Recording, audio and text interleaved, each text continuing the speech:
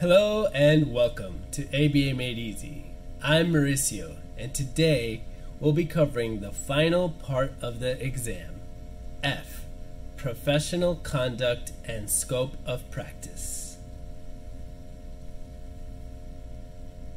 You've made it to the final video. And guess what? I have a reinforcer saved for the end of this video that I think you'd appreciate. But if you're finding these useful at all, hit like down below, subscribe if you haven't done so already, and let other people know that are studying for the RBT exam about these videos if you found them useful. Might help them too. But let's get into it. So my notes are up there this time, so if I look up there, don't think I'm just gazing out into space. I pay attention, I make eye contact, okay? F1. Describe the BACB's RBT supervision requirements and the role of RBTs in the service delivery system. Alright, so what do you need to know about your hours and supervision? That you are in charge of keeping track of these hours, and you're the one in charge of making sure you get supervised in a timely manner. So what does that mean? It means you have to track the hours you work, and track the hours you get supervised, and if you need to get supervised, it's your responsibility to make sure your supervisor does supervise you.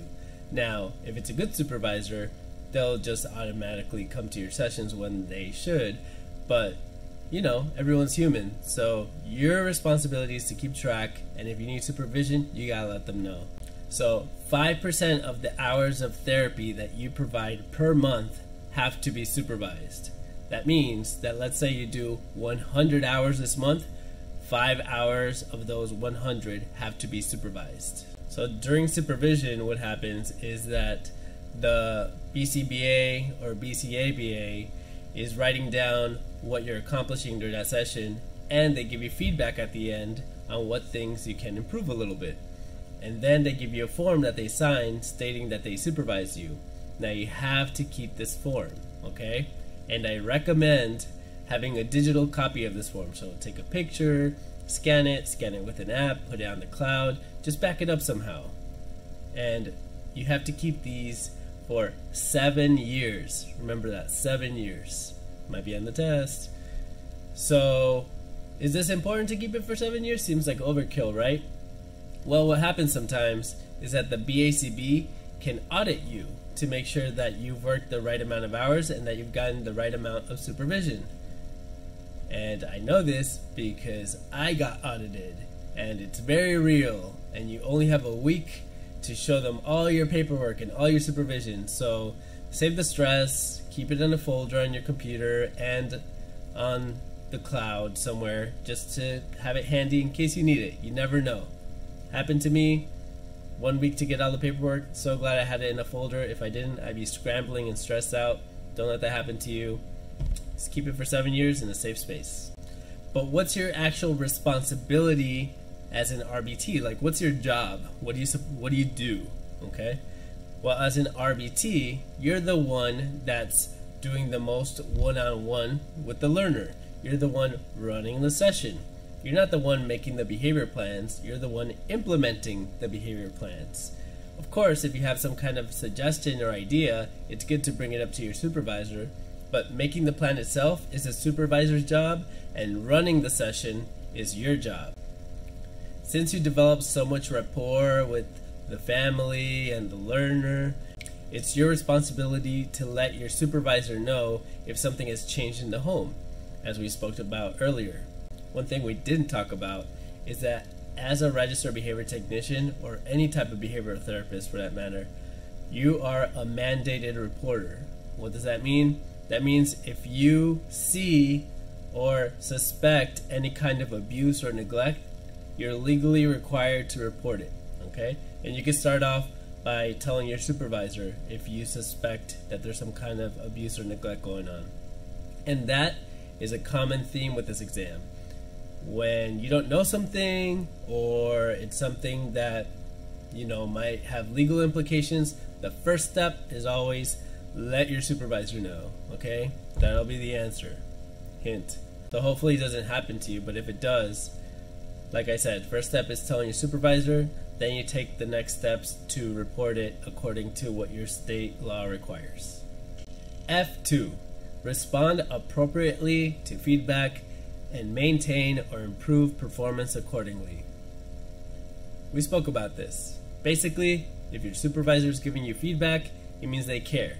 It means they want you to be a better behavior analyst and they want the client to succeed. So don't get offended if someone's giving you some feedback or constructive criticism. Just learn from it and become a better behavior analyst. We could all improve and try to implement the tips. Easy section. Next. F3. Communicate with stakeholders as authorized. No, this doesn't mean telling someone at Texas de Brazil what kind of meat you like when they come around with a steak. Those are not the stakeholders that we're talking about here. Stakeholder is basically anyone who interacts regularly with your learner. So that could be the learner itself, the family, the caregivers, or professionals like teachers or other therapists. When they mention communicating as authorized, that simply means you're not to go beyond your role as an RBT. This is because, as we spoke about earlier, the success of the therapy and the planning and everything that can go positive or negatively is ultimately the responsibility of your supervisor, and everything falls on their shoulders. So you can answer questions about the sessions you're running and how you're running the session. You can answer that, but you can't make recommendations or change the plan in any way. For example, if a parent comes to you and asks, "Why aren't you giving my child attention when they're throwing a tantrum?" You're allowed to tell them that you're using differential reinforcement and explain to them the procedure, and that's because it's in your scope. You're an RBT, so you're explaining what you're doing in the session. You're explaining how you're implementing the plan. But, for example, if you're at a school with teachers at an IEP meeting where they're trying to tailor the school schedule or the work schedule to the child, it would be inappropriate to make recommendations. What should you do if they ask you a question outside of your role? That's right, redirect it to your supervisor. So just remember, if you don't know something, go to the supervisor. F4, maintain professional boundaries. So when you're working with a learner, it is paramount to keep a professional relationship. What you want to avoid is dual relationships. So you're there to be a therapist. You're not there to be a friend, to start some kind of romantic relationship with the family, or to conduct business with the client or whatever. That's not your role. Your role is therapist, and you're not supposed to have a dual relationship. Now, that doesn't mean don't be friendly. You should be friendly, but it does mean that you should keep the conversations about the learner and the sessions and try to keep it at that.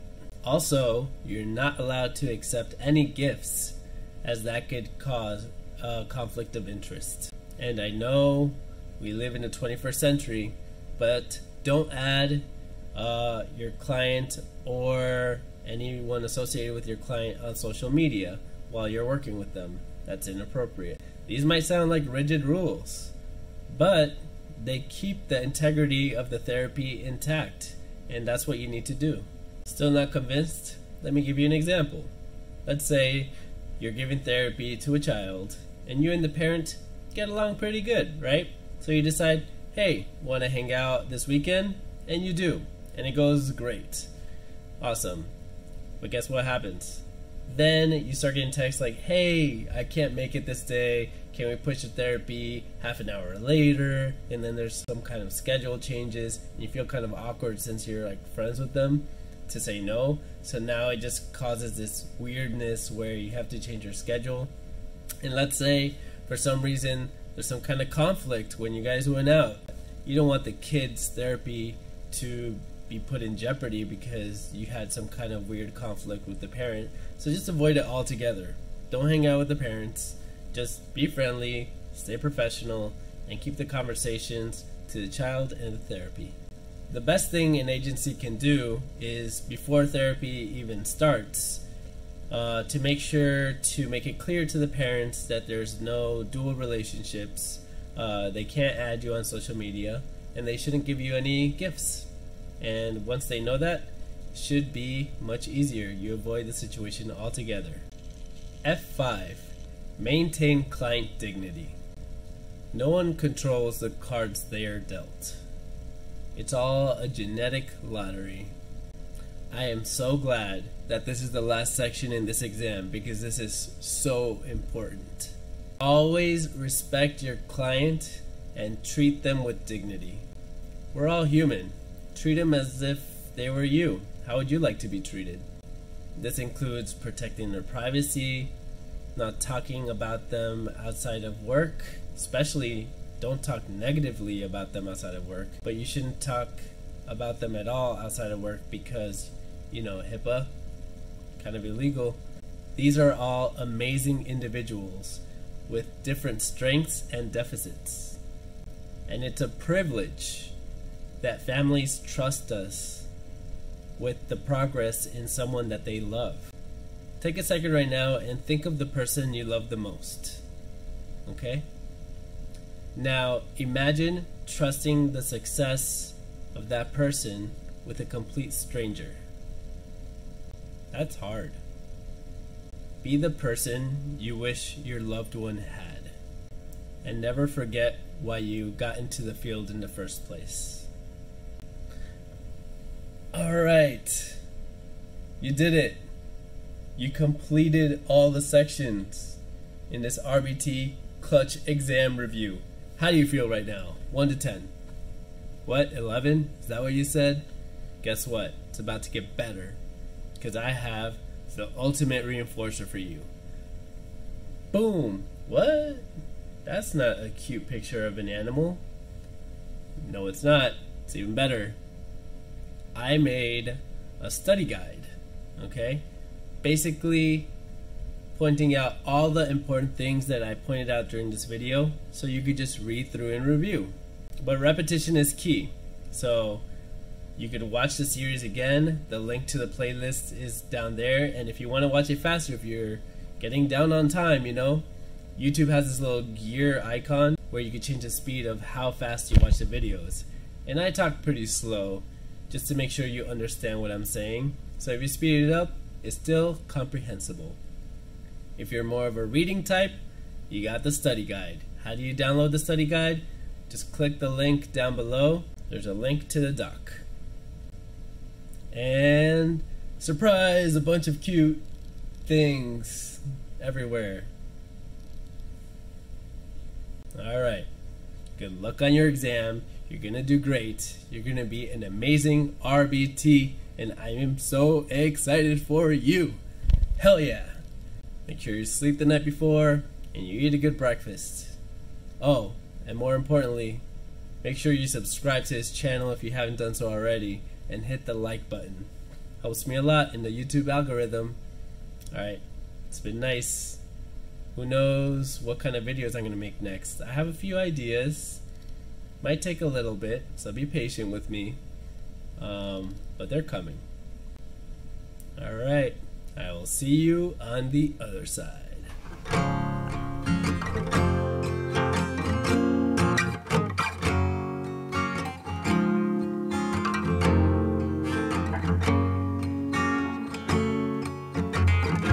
I was needing someone when you brought me home. I was looking for trouble